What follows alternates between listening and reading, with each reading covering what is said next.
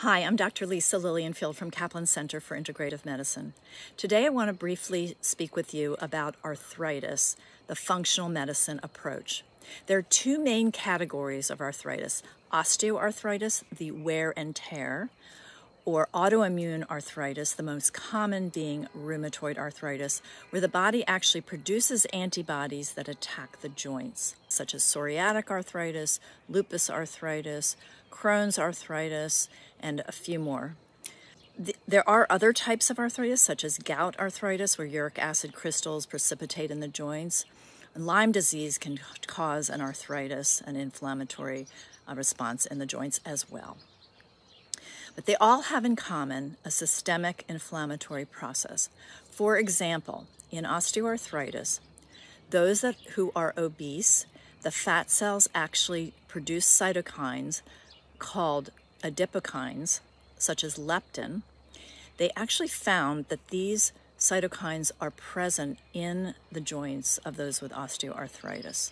So obesity, metabolic syndrome, diabetes, inflammatory processes can exacerbate and cause osteoarthritis. In autoimmune arthritis, we think of the link between the digestive system, where 75% of our immune system is in our gut, leaky gut, and an autoimmune process.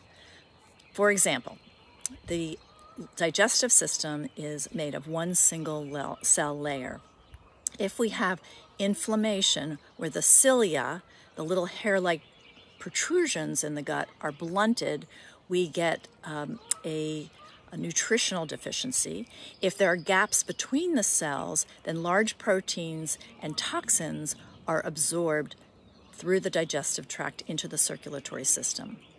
Pieces of bacteria called lipopolysaccharides actually can be absorbed through and precipitate into the joints of those with autoimmune arthritis. So with all the arthritides, digestion, digestive health, and diet is extremely important. So our approach is to find out how the digestion is working, if it's appropriate, if it's healthy or not. And we work very closely with our dietitian, who can prescribe a low inflammation diet.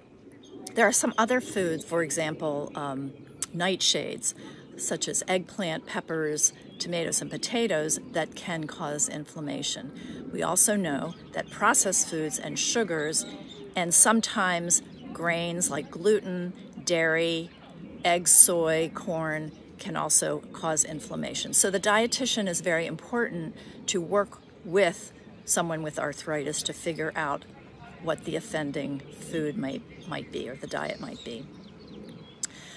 So if most conventional doctors will treat arthritis with medications, maybe some physical therapy and surgery. What we have to offer is more depth, finding the root cause, maybe not curing it completely with diet and gut health, but we can certainly make things better. So if you or anyone has arthritis and would like a functional medicine approach, please contact us at Kaplan Center for Integrative Medicine. Thank you.